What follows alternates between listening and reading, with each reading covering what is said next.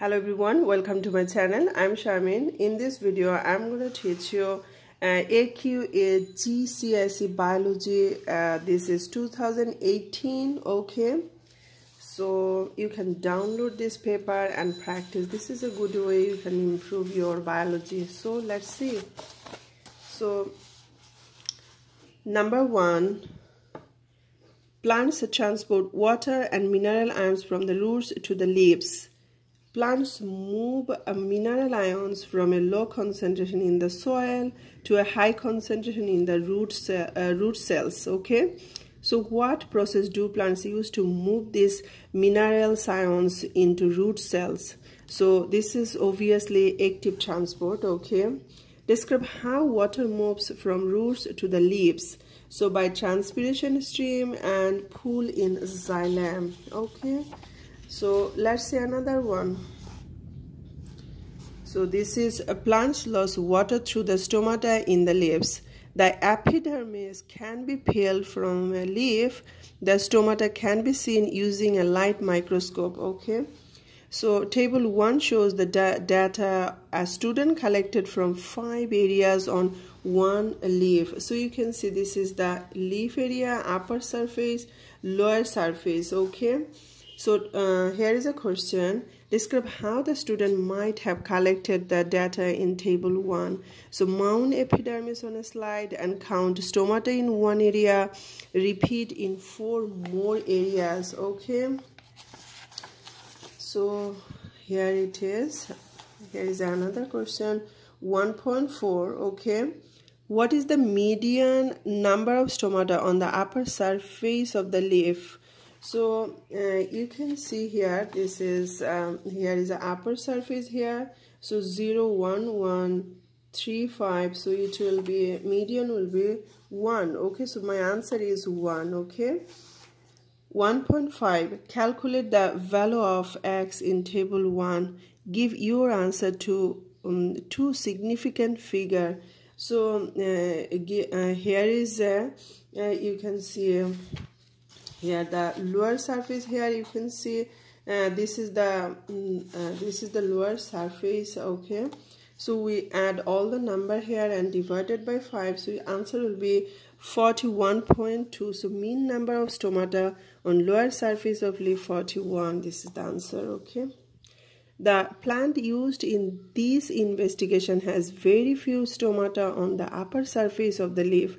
Explain why this is an advantage to the plant. So we need to write down the advantage, why this is an advantage to the plant. Less water lost. Okay, so it does not wilt. Okay, let's see another one. Here is tobacco mosaic virus. TMV is a disease affecting plants.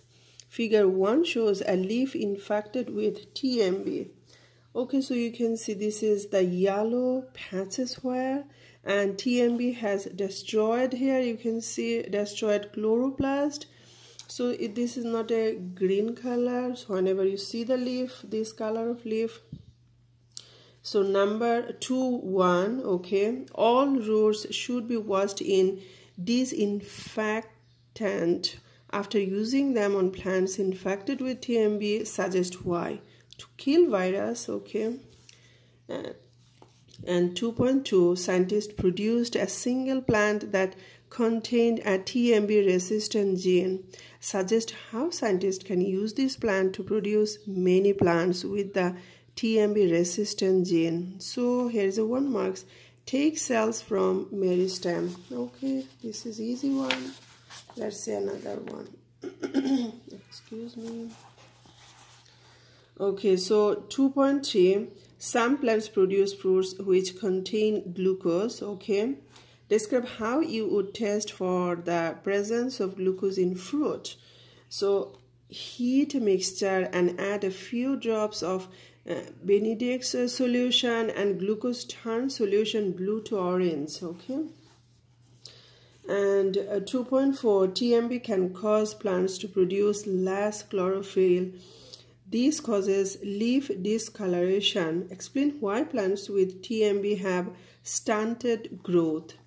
So here is the 4 marks. Less photosynthesis because of lack of chlorophyll. Okay, so therefore less glucose made, so and less energy released for growth. Okay, and because glucose is needed for respiration. Okay, so next one, number 3. Microorganisms cause infections. Okay, the human body has many ways of defending itself against microorganisms. So 3.1, okay, describe 2 ways the body prevents the entry of microorganisms. So this is obviously acid in stomach kills pathogens in food. Hairs in the nose trap pathogens. Okay, so this is 2 ways the body prevents the entry of microorganisms. 3.2, in 2014, the Ebola virus killed almost 8,000 people in Africa. Drug companies have developed a new drug to treat Ebola. Explain what testing must be done before this new drug can be used to treat people.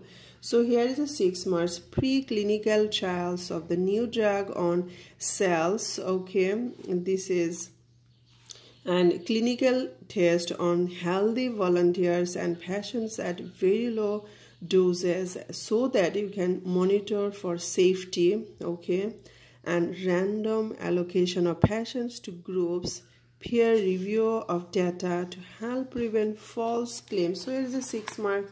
So this is enough for 6 mark. Okay. Number 4, all living cells respire. Respiration transfers energy from glucose for muscle contraction, and describe how glucose from the small intestine is moved to a muscle cell. Glucose is absorbed by diffusion into the bloodstream, then blood delivers glucose to muscles in capillaries. Okay, so excuse me. Figure 2 shows an experiment to investigate anaerobic respiration in yeast cells. So here is a figure. You can see liquid, paraffin and yeast cells in sugar solution. Gas bubble, you can see indicator solution. So this is tube B and tube A. Okay, so what is the purpose of the liquid paraffin in tube A? So you need to tick 1 box. So this is obviously to stop air getting in. Okay, so here is another question. The indicator solution in tube B shows changes in the concentration of carbon dioxide, and the indicator is blue when the concentration of carbon dioxide is very low, green when the concentration of carbon dioxide is low, and yellow this whenever is high, carbon dioxide is high.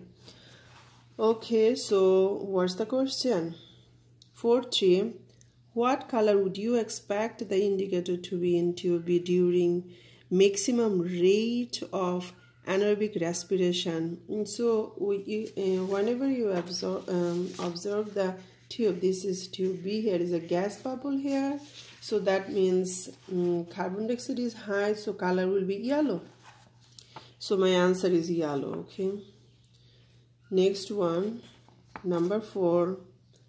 Suggest how the experiment could be changed to give a reproducible way to measure the rate of the reaction. Include any apparatus you would use. Collect the carbon dioxide with a measuring cylinder or gas syringe, and in a certain time use a timer. Okay, so this is the question 4. Continuous next page.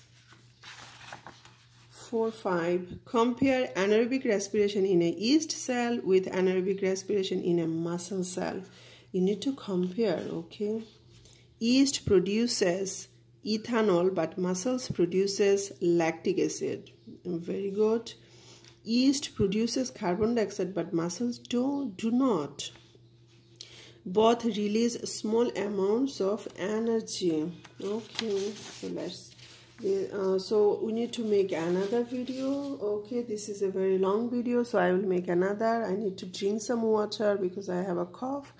So bye, see you soon.